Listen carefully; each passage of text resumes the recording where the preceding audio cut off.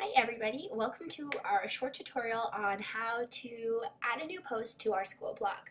So the first thing you'll want to do is you'll want to open up a new browser and go to Blogger, so www.blogger.com. When you get here, it's going to ask you to sign in. Sign in using your Spirit account because that's what we've shared the blog with you through, so mine is Spirit.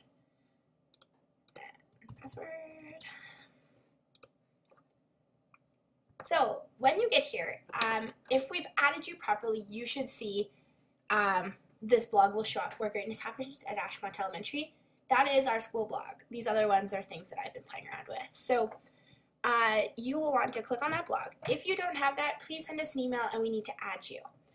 So to add a new post, this bright orange button here, New Post. If you want to just check out the blog, come here to View Blog. So I'm going to go to New Post. First thing you'll want to do is you'll want to make sure that you give your post a title, so example blog post. The next thing you want to do is type in your information. What do you want to share? So today I am writing this blog post as an example.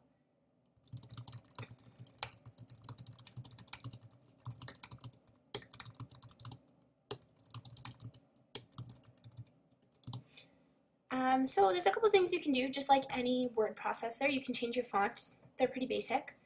You can change your size, bold, italics, underlined, change your color, change your highlight. You can add links, pictures, videos, page break, but I wouldn't really do that.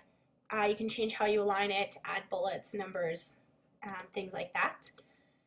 So when you're done typing and you've added in, I'll show you how to add an image. So just click on that little button there.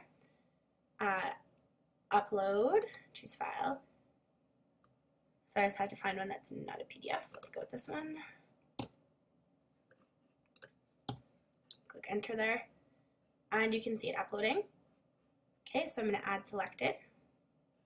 There's my picture. When you click on it, you can change the size, small, medium, large, extra large, original side, orientation, left, right, center, add a caption. Okay. And then what you'll want to do is you'll want to label it. Labels help people search our blog. So if a teacher's coming in and they want to see something for grade 1, they can type in grade 1. So I'll call this tutorial, blog, I should probably spell things right, example, and then click done. Okay, so then you can either preview your post, there it is, and you can X out when you're done previewing, or you can publish it. So I'm going to publish this, and you can see I already did one of these and didn't actually end up publishing it. I'm going to delete that. Okay. Please don't, if you have access to this, I'm not sure if you do, please don't go in and edit or delete other people's posts. People spend a lot of time doing them, and it would be pretty devastating if someone had wanted to do that. So please ensure that you're either new post or viewing blog, but not editing these ones through here because we would hate to lose that work. So anyway, let's just view our blog here really quick. So here it is, Where Greatness Happens at Ashmont Elementary. You can see here are the labels to help you search, or you could search this blog. And then the posts go down in order of newest to oldest. And then at the bottom you can see our blog archive based on the month when people posted. And so yeah, hopefully you guys will find time to check out the blog, add some posts. I know that the blog committee, Jen and myself, are super excited to read what you guys have to share. Hearing everyone's best practices is always really amazing. So if you have any questions, send us an email, come see us, and can't wait to read your posts.